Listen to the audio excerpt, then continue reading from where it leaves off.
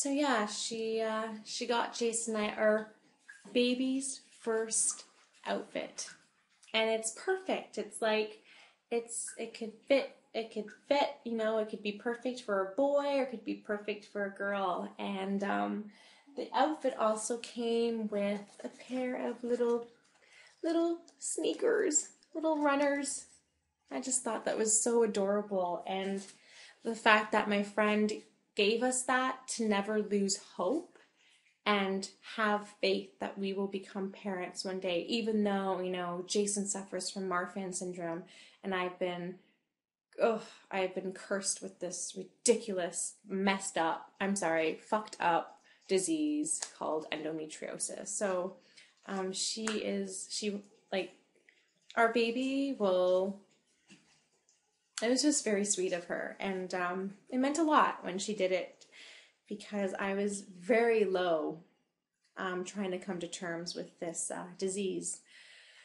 So, but then Jason and I, we bought this little hat. We bought this hat for our baby at the Target in Buffalo, New York. When we went there for my birthday weekend back in April, and we went to Target, and Target has just like the best baby clothes, and we just felt like we just wanted, you know, we were just, you know, it was my birthday weekend, and I was actually born in Buffalo, New York, and I wanted to see the hospital where my mom gave birth to me, and it was just, you know, especially with dealing with infertility and stuff, I just felt that it was just something that I needed to do. I needed to see where my mom gave birth to me and where I came out of her. And so I saw the hospital, and you know, we spent a lovely weekend in Buffalo, and then we did a little bit of shopping, and then, you know, it kind of went with the whole kind of birthday trip and me seeing the hospital where I was born. We ended up buying a little hat for our baby. But that's it. I don't want to buy too much stuff. I feel like we bought something together, and then my girlfriend got me something that symbolizes hope and courage to get through this crazy, crazy nightmare of infertility. So that's what we have for our baby. Question number 14. What things / designs do you like for a nursery? Jason and I have definitely talked about how we would design our nursery, and I think we very much like kind of crafts, like kind of artsy kind of, I don't know if you know the website Etsy, so kind of like, you know, if someone from Etsy was to come in our room and design something, you know, very arty and very, but very modern and stuff. So I guess it would be modern yet warm and creative, filled with creative energy and art and paintings. And we definitely, Jason is an artist. He used to be an animator. Right now he works in computers. So definitely, I'm sure he would draw some stuff for our baby, and we'd hang it in the wall. I'd love to have pictures of us when we were younger as babies on the wall. Do you plan to do pregnancy vlogs when you're pregnant? I kind of I get so excited because I hope that I can eventually get to that point where I'm pregnant and I can do a pregnancy vlog. I would like to do a pregnancy vlog. I'm sure if you ladies wanted me to do a pregnancy vlog, I would do it. I think it's also a great way to document your pregnancy journey. I would be totally up for doing a pregnancy vlog for sure. Who are your favorite moms or parents to watch on YouTube? Truthfully, I don't watch any like parents or kind of mom vlogs on YouTube. Right now, I'm kind of solely dedicated to watching vlogs about women that are struggling with infertility or just trying to conceive.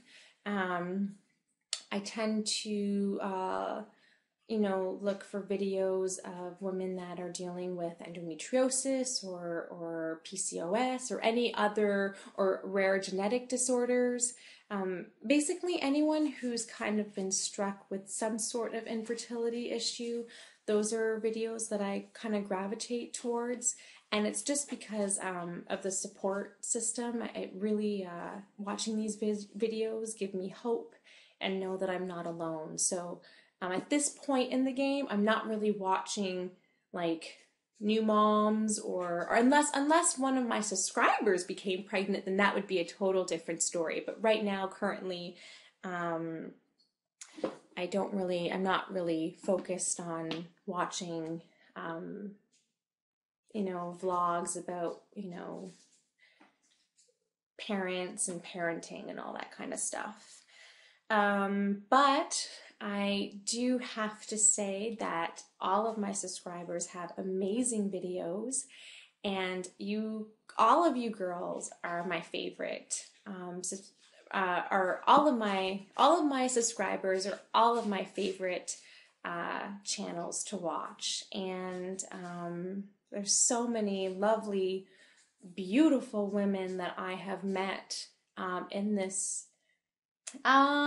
And the last question of my TTC tag is, how do you want your birth plan or labor to go?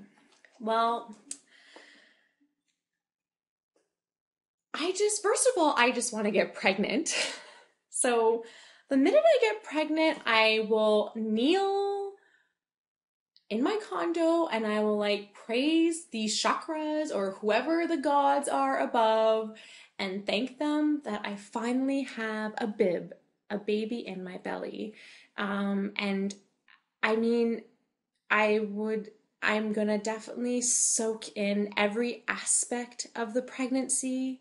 In terms of my birth plan, I would I just want to make sure everything is okay. If I have to have a cesarean because, the baby's life is in jeopardy or my life is in jeopardy, okay. If I have the courage to do a natural birth and I can do it, great, power to me. Or if I have to have the traditional way and go to a hospital and get the epidural, sure. I just want to be blessed with a baby and have it come out of me. If it's vaginally or through my stomach, I don't care. Jason and I will be on cloud 9, and I can't wait for that day. And I just wanted to give you ladies a background as to why my YouTube channel is called Project BIB. And it's Project BIB, which BIB stands for Baby in Belly. And when I was diagnosed with stage 4 endometriosis and dealing with the fact that, my doctor, before he performed the laparoscopic surgery on me, said, Kiara, you only have a 10% chance of conceiving a child with these 2 cysts on you. And he was like, I can remove them, but really you need to start trying in a year to have a baby. So obviously I was heartbroken. Like I said, girls, I didn't know I had endometriosis. I grew up my life thinking, oh my God, it would be, getting pregnant will be so easy. And I just, I was just I could feel it. I know it's going to be easy. And it hasn't. And the struggles of the infertility, the disease, and as well as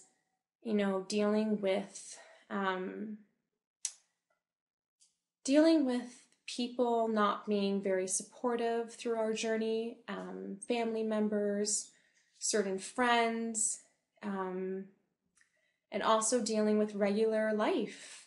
I come from a very dysfunctional family, don't have a great relationship with my dad, and that summer, from August, so the day that I had my surgery all the way up to December, I was in a really dark place coming to terms with this disease and my infertility.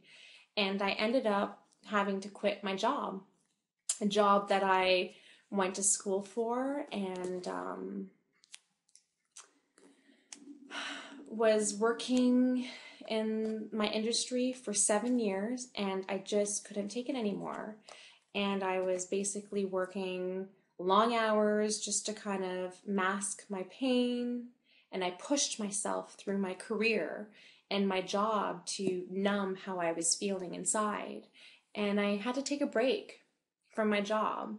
I'm temping now, so what I'm temping, which is great because I don't know what I would have done working 11 plus hours a day and dealing with fertility treatment. So if you girls are thinking about taking a break from work, temp, it's awesome. I work 9 to 5 and I leave at 5:01, which is something I never had when I was working in, I was actually, I was working for a children's animated show. So as you can tell, that's very long hours and deadlines and pressure and stressful. So anyway, so I was going through a really rough time, and there's not one day when I would be feeling dark and sad, and I just was very angry as to why this couldn't come naturally or easy to me. There's not one day that Jason would say to me, he'd look me in the eye and he would say, "I promise you, Kiara, you will have a baby in your belly." And those words is what kept me going, and it gave me the strength to somehow get myself back to work, and just live my life while dealing with infertility. So Project BIB stems from Jason saying, "I promise you, you will have a baby in your belly," because I would be like, "Promise me that this will happen for us." And he says every day to me, "I promise this will happen. You will have a baby in your belly, Kiara." So that's how Project BIB stemmed out. And see, the effects of Clomid are starting to activate. So yes, I hope that you ladies enjoyed my tag, and I'm thinking about all of you girls, and I'm going to be watching your videos very shortly. I've noticed some girls have posted some videos, and I'll be definitely writing back to you girls. So thank you for listening to my long TTC tag, and I hope that you enjoyed it. Bye. Oh, and I will definitely keep you ladies posted as to whether or not I take my test on the Thursday, so this Thursday, or if I take it on the Friday. So yes, Project BIB, baby in your belly, and just, tell yourself, girls, that this will happen for you. You will have a baby in your belly. Good night.